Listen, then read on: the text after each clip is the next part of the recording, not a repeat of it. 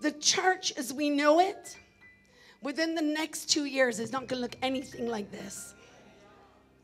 I want you to understand that. God is completely shifting what we understand the Western church to be.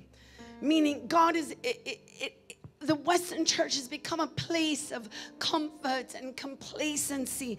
And we are so far removed from what Scripture has told us we are to be. And, you know, many in the church, we look, God, what can you do for me? But in our grid, we're not saying, God, what do you require of me? And I believe strongly that we are going to see a shaking in Jamaica this year.